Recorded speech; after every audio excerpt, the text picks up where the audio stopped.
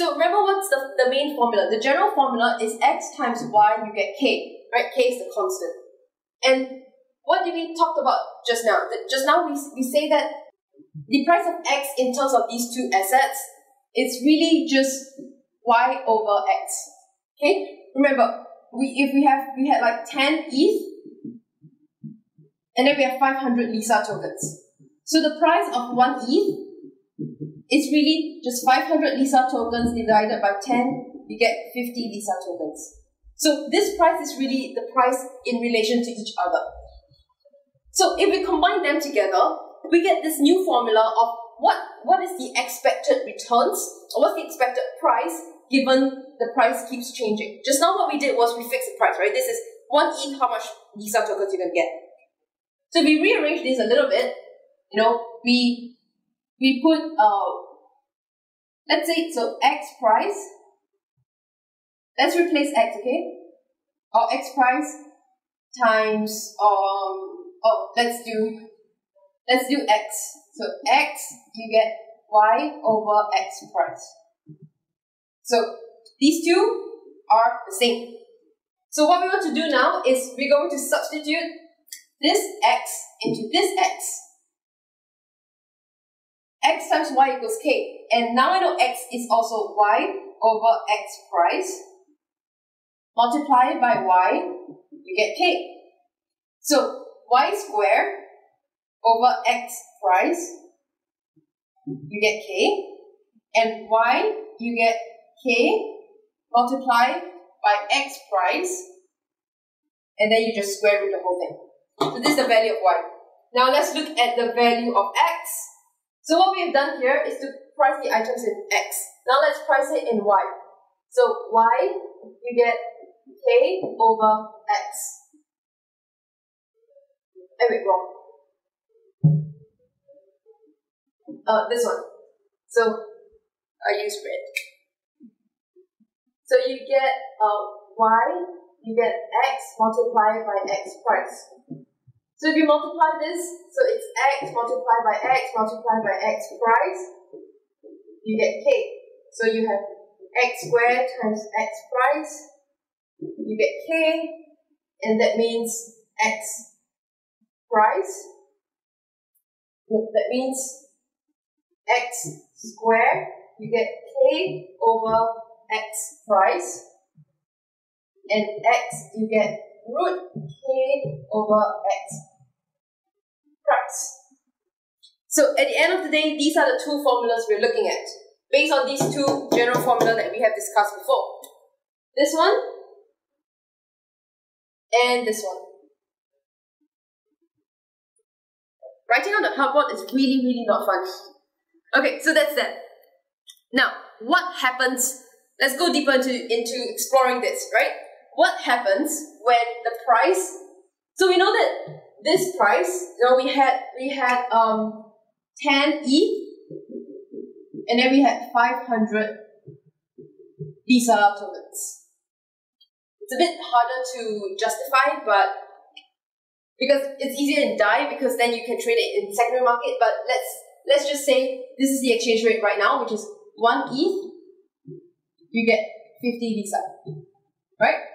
Now, let's say in the secondary market, in Binance, in Coinbase, or whatever, prices increase. So initially, here, right? This is in your DEX, in your decentralized market.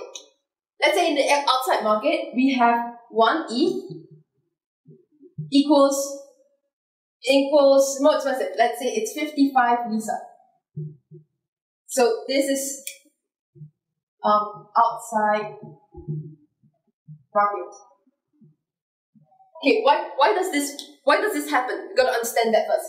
Because this price is determined based on whatever that is done in your pool. It depends on the assets available. That's why we did this entire formula thing, to show your price based on the assets available. However, in the secondary market, in the outside market, people have other trading pools, right? And you have different price for it. So that's something to bear in mind. Now, what happens? You realize that, what can I do? I can just go in, I give 1 ETH, I buy 50 Lisa tokens, then I can go to the outside market, or I use 50 Lisa tokens. I sell 50 Lisa tokens to get 1 ETH. I go to the outside market. I go to Binance. Then I give them that 1 ETH and I get 55 Lisa tokens. So in this process, I just do a little switch and suddenly I get 5 Lisa tokens for free. That's free money. So these are called traders. These are called arbitragers. They do arbitrage trading. So they find difference in 2 different places and then they trade to make the difference. And then that's how they earn money. So this is what is going to happen. So let's see what happens in this situation. Now, in this situation, let's put them back into these 2 stuff, right? So let's say X is ETH and Y is Lisa. So this is E and this is Lisa. So what does it mean? It means that in this pool, in this DEX right now, an arbitrager, so let's do a trader. He can come in, he says, I'm gonna take 1 ETH and I pay 50 Lisa to get 1 ETH. And when I put 1 ETH outside, I can get 55 Lisa back.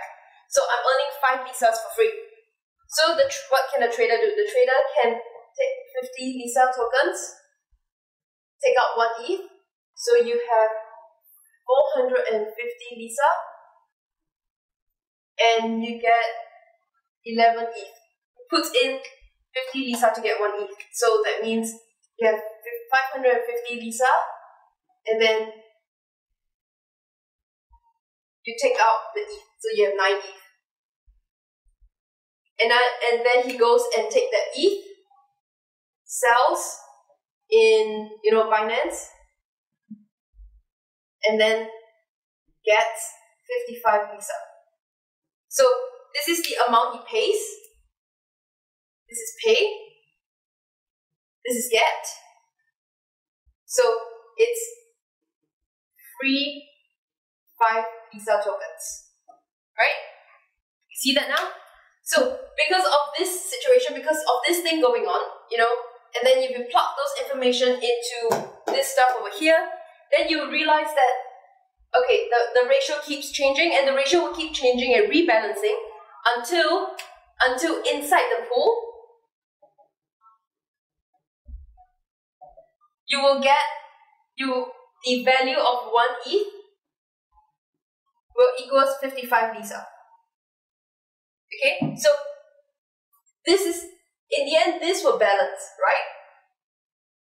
And this will balance because you have these traders, these arbitrage traders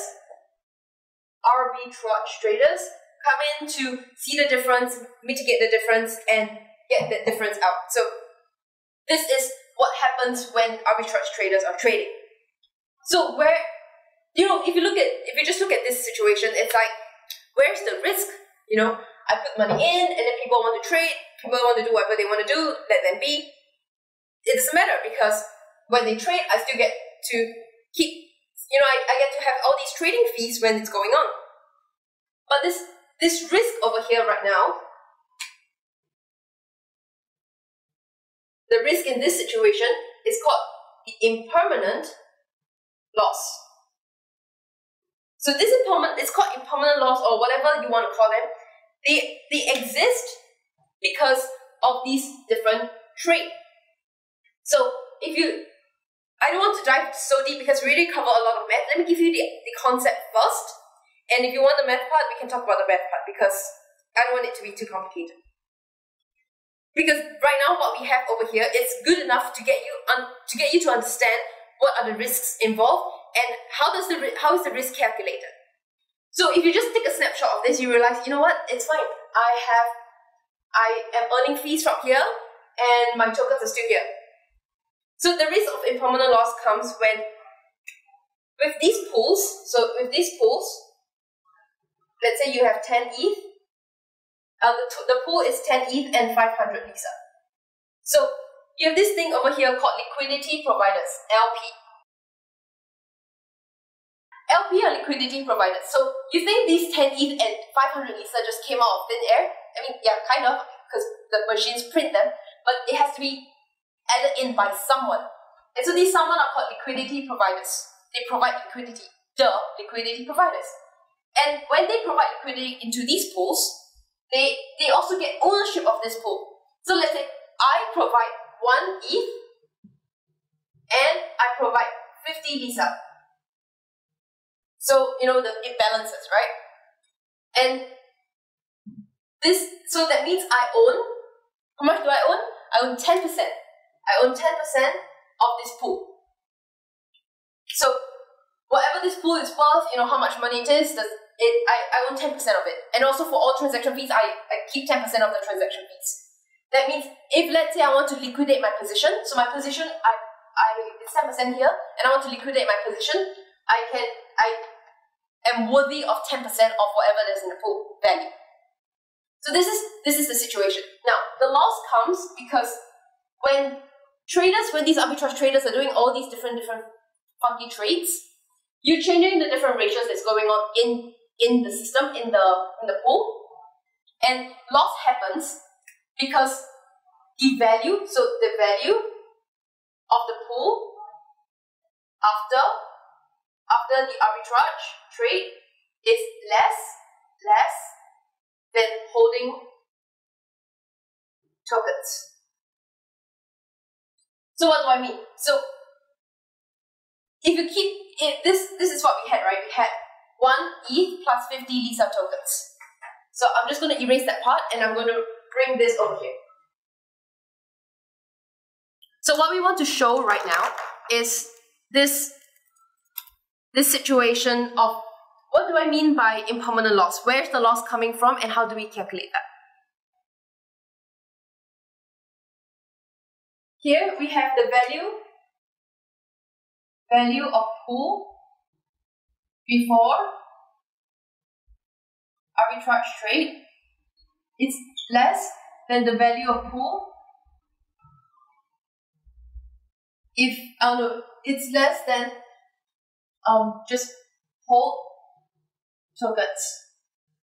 So we started off with 1 ETH plus 50 Visa tokens. And after the value of the pool after that is less than that, okay? So the formula to calculate that loss, the difference,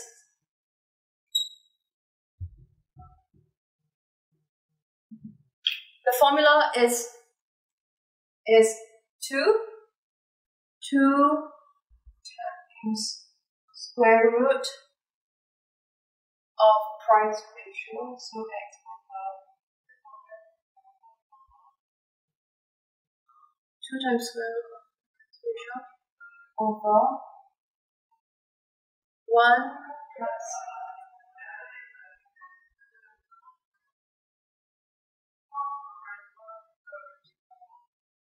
minus 1. So the difference between the loss, so this is your loss, right? Your impermanent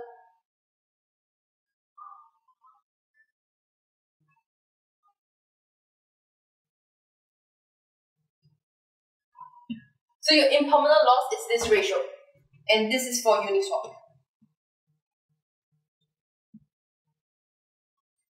And this is based on the all the formulas that we talked about just now. And this is a bit more complicated, so I'm not going to go into that because I realized that I get feedback, not complaints, because they're not complaints, they're just feedback, saying that it's too much and too complicated, so I'm not going to that, but this is the difference that you want to understand. Now, this is your impermanent loss. However, the whole idea of this thing called impermanent loss is that it's not permanent, it's permanent. It becomes permanent when, if the price of, so the price is 1 ETH, 50 Lisa. Then it became 1 ETH, 55 Lisa. So if this is stagnant and, if this is a short peak in the system, right? Maybe someone, whatever trade they did, and this was the difference. So the arbitrageurs made some money out of this, and then money went back to 50 Lisa again. They put all the funds that they traded out back in again.